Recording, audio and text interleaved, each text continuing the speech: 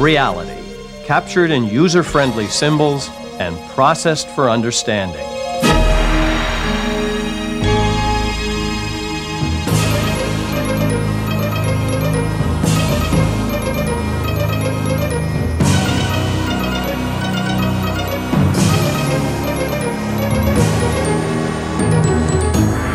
The Idea Channel.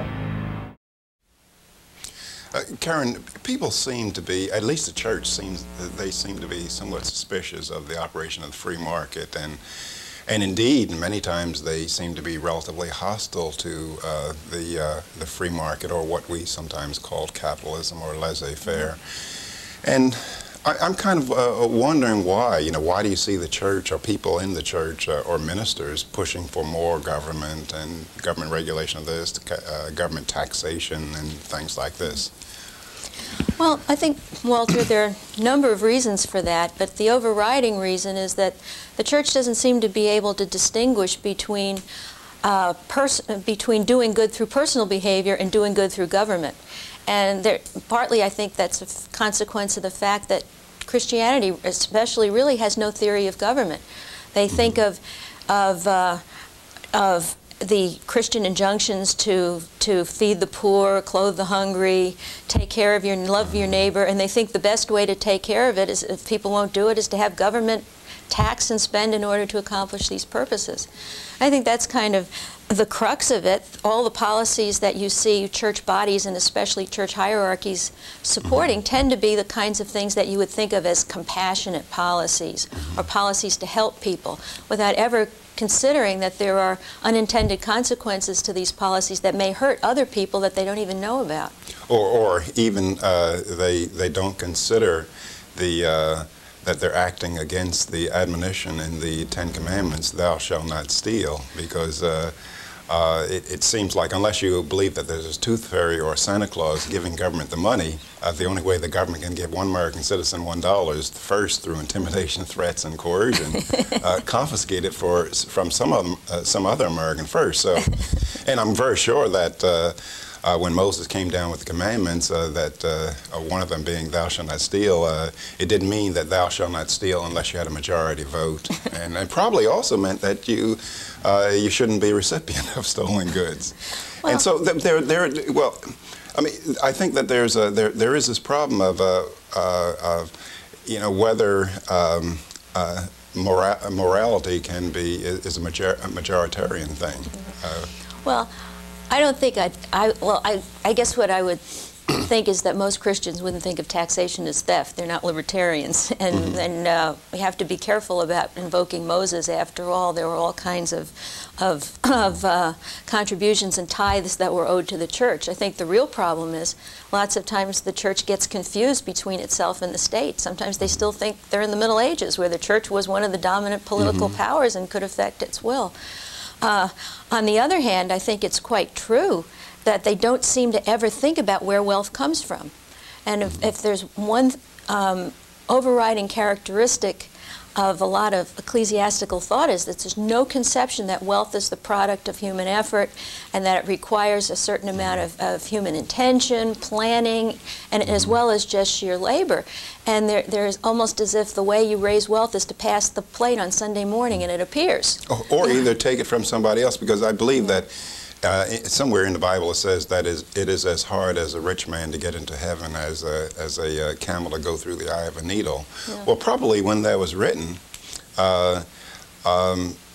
people who were rich were probably guilty of something, that is taking, because, you know, during the pre-capitalism era, many times when you did become rich, it came through plunder and looting.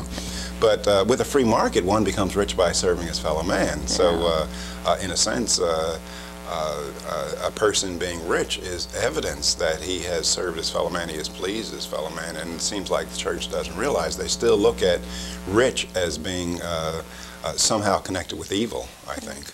Well, there are two parts to that, and I think the first part is, I think you're quite right. In pre-capitalist times, wealth often meant wealth because of power. But even the parable about the eye of the needle wasn't to say that rich couldn't get into heaven. It's just that they would tend to be overwhelmed by their wealth and not and want to serve their wealth rather than God. And I think that's a real problem, especially in a capitalist society where you can achieve great wealth. So I don't think, as a question of individual moral principle, that it's beside the point. But I do think there is a sense in which it isn't appreciated that wealth can come, as you say, or at least in markets must come as the consequence of serving your fellow man. And once again, here's the difference between individual action and unintended consequences. An individual could gain wealth by serving his fellow man, by producing a product that would be abhorrent to right-thinking, decent, moral people, but he's nevertheless served the wants of some other people.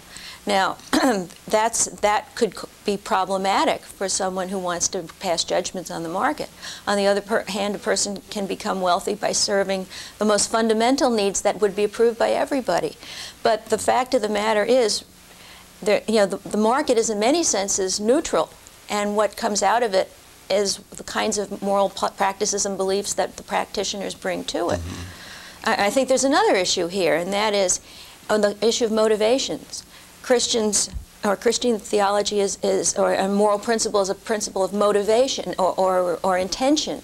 You know, do you intend an evil? And if you intend an evil, it's as good as accomplishing the evil. Yeah. Whereas an economist is concerned about the consequences. The effects, yes. Right. And we don't, so if the guy's a creep, if the consequence is that he served other people, then he's socially useful. We may disapprove him individually, but he serves a function. And I think that's a distinction that's very difficult for some theologically minded people to understand. Yeah, yeah, they would say that, well, Jonas Salk, regardless of what he did for mankind, if he did not mean well, if he just meant just to accumulate more wealth for himself, they would kind of discount his contribution a little bit, maybe. Yeah, it would make it a little suspect, although I think no one would argue that that wasn't of great benefit to mankind. There does seem to be kind of a preference for things that are done out of the goodness of your heart. Out of the goodness of your heart, yes, rather than for money. I mean, what is one of the worst things you can say about a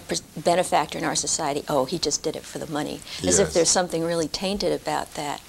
And, I suppose partly that reflects the fact that when people do something just for the money, you feel like they might be likely to con you.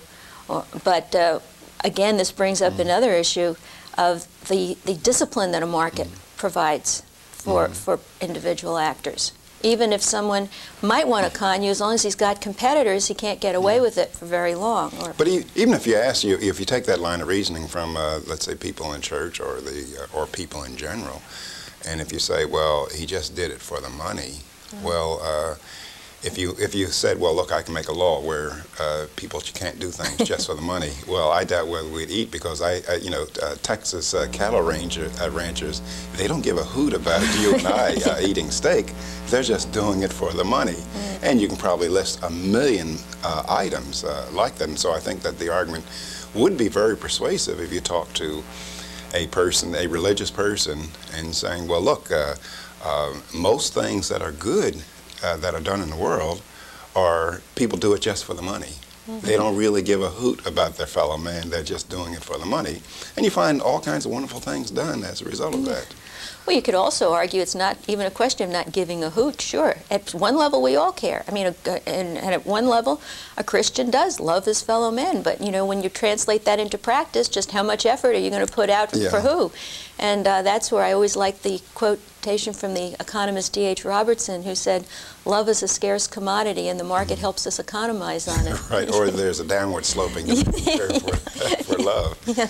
Now, there's I've always felt that there was a very strong connection between laissez-faire capitalism, or free markets, we use those terms interchangeably a lot of times, and religion, and let's say particularly Christianity.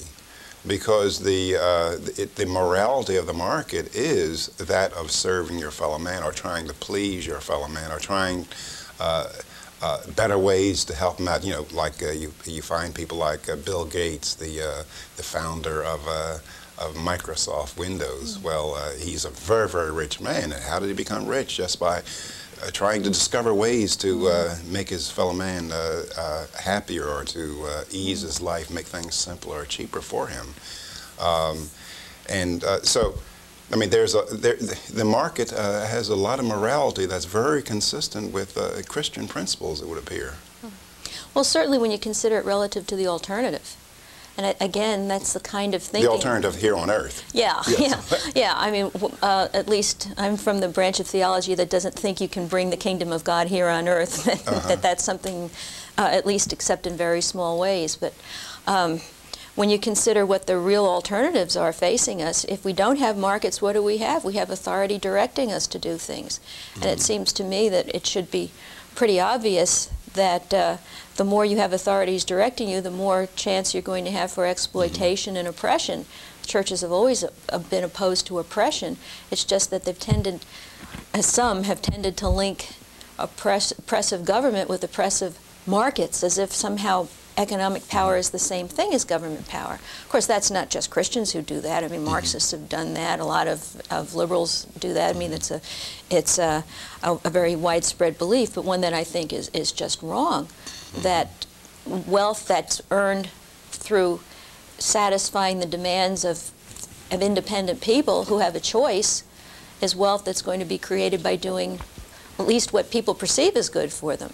Now, if you think that there are some people on earth who know better what's good for you than others, then I guess you might want to get government to override the market.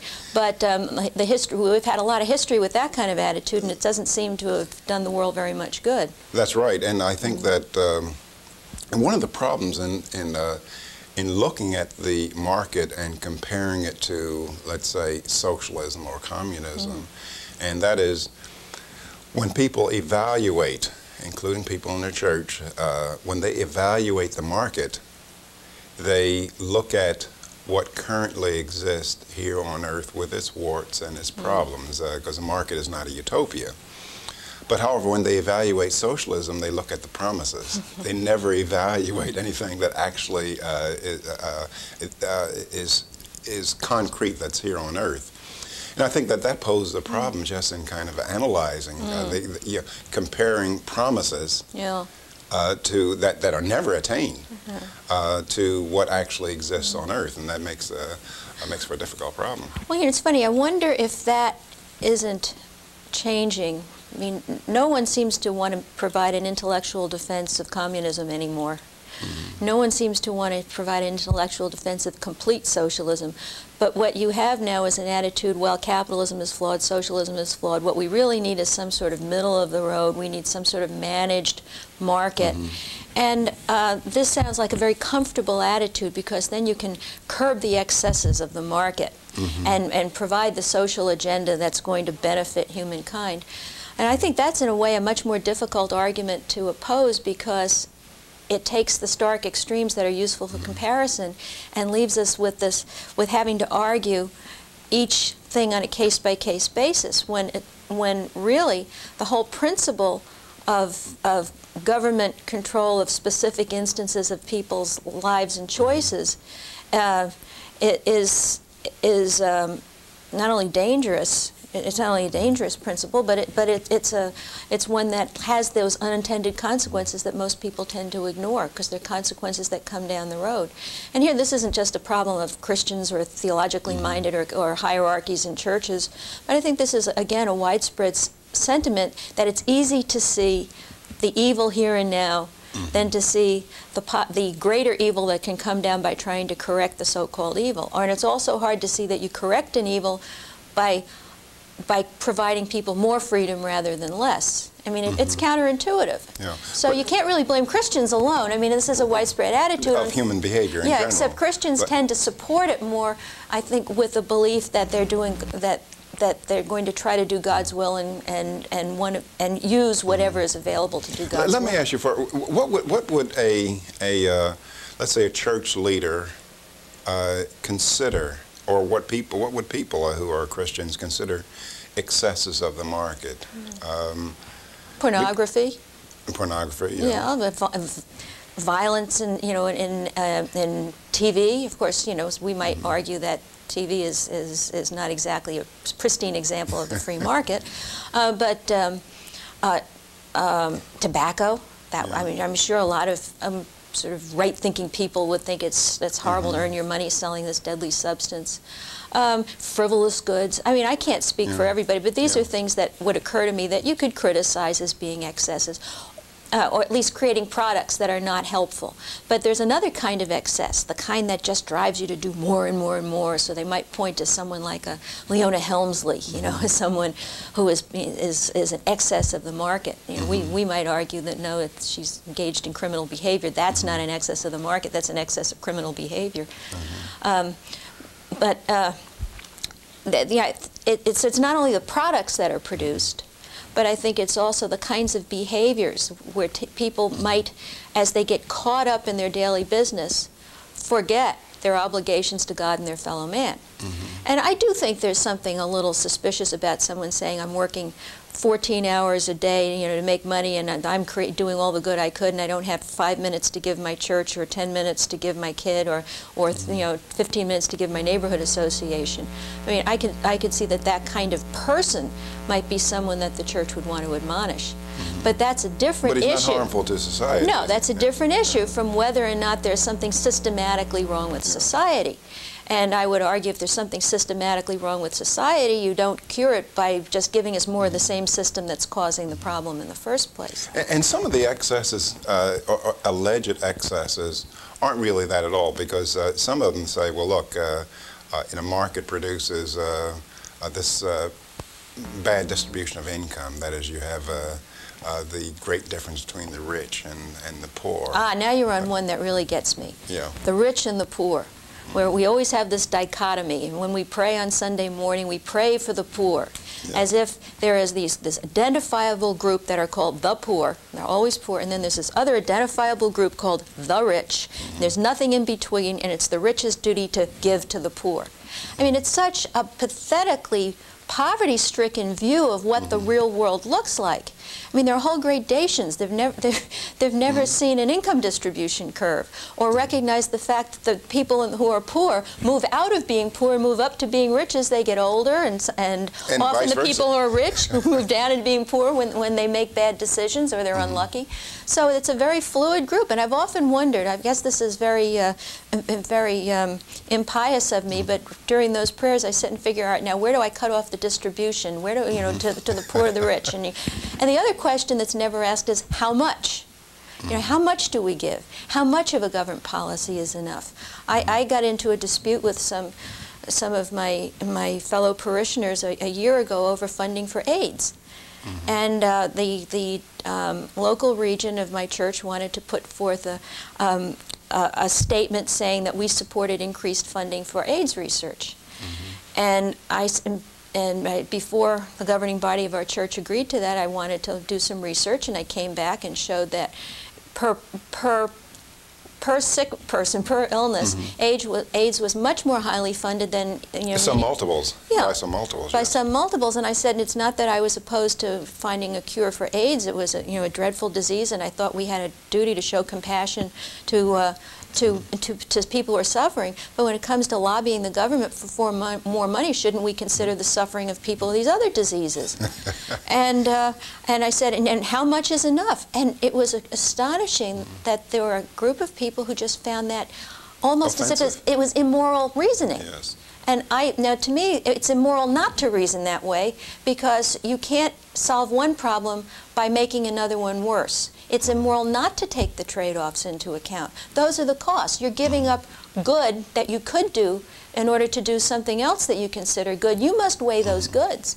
And that kind of reasoning I find very short supply, at least in my church. And from what I've read, my church is not alone in this. That's right. And by the way, I'm very struck with people looking for a cure for AIDS, because there is no cure. I mean, there's no virus that has ever been cured in mankind's history. But going back to, I think that, speaking of AIDS, I think that one of the things that I noted in churches, they focus less on individual responsibility with not only AIDS, because you don't just kind of happen and get AIDS. For the most times, you have to go look for it. And so I've never heard or at least it's, I don't go to church every Sunday, but I haven't heard many pastors, at least on television, admonishing people for their behavior. This is the same thing with the homelessness. Churches are trying to help with homeless, and you don't hear them admonishing people for their behavior. In other words, what I'm saying is that the church has moved away from its position some years ago of holding people accountable for their behavior, and instead saying, well, the government is responsible for doing something. Or they're victims. Or they're victims of society, yes. And, and I think this theology of victimization, if I can call it that, is again one of the real dangers in modern society. Now, this isn't to say that people can't be victimized, or it isn't to say that some people can't be homeless out of no fault of their own, and we all know that circumstances and luck is important, but I think you can both show compassion for the suffering person and recognize that there were behaviors that had consequences. And to ignore the fact that behaviors have consequences is to depersonalize that human being. Make him less a child of God rather than more. You make him a child of the state rather than a child of God if all you do is treat him as a victim and want the state to bail him out. A child of God is given a soul and is given a will, and that will is to be used to serve God's purposes. And you tell him none of that applies to you, you're a victim. What are you telling that person about his relationship to God? Or you're telling him nothing. He's nothing. Yeah. I mean, he's just laying out on the sea. He's victim of influences. He has no control over his life. Yeah, and it's more than an issue of having unintended bad consequences for the federal budget, which I think is bad enough, or having unintended consequences for neighborhoods. These have unintended consequences for that person's conception of themselves as a human being, and that takes us back to your question about personal responsibility. Now, to say we're personally responsible doesn't mean we control everything. We don't control everything, but we have an obligation to do the best we can with what we have. Okay, so so in conclusion, what can the church do? I mean, what would you say to ministers? Now, I know that's a big question. I could start another conversation, but we have an hour. But if you could say it in a sentence or two, what? I've thought a lot about this. I mean, I'm an economist, and I sit in a church every Sunday, and I listen to sermons, and I read the publications that come out, and I've thought a lot. First of all, how to explain my arguments to people who are not economists, but also, what would I do if I had to direct, it's not really policy, but direct or change the emphasis within churches. And I think the thing that I would emphasize is preach to the individual about his own behavior. Preach to the individual about his responsibilities vis-a-vis his neighbor and his family, and preach to a person about our own shortcomings and sinfulness and our own and the needfulness of our own humility, and then by giving people a sense of what is honorable behavior, then leave the social policy to these individuals to come together in a civil community. I mean, and then you can try. Perhaps this is a little bit optimistic on my part, but it seems to me that if individuals start off with a sense not only of a need to be responsible, but also a sense of compassion and humility, that the social policies will emerge from those kinds of people are going to be better social policies. Whenever the church starts mixing up in politics and telling people that this policy is a good one and that one's a bad one, they make mistakes because they're human, because the policy makers within churches are humans like everyone else, and they have less often understanding of economic realities than, say, the typical economics professor, who might not know a whole lot about personal responsibility and humility. That's right. So, I guess I think the shift in emphasis away from the personal morality towards social morality has been only at the cost of the authority of the church. That's right. Well, thank you very much.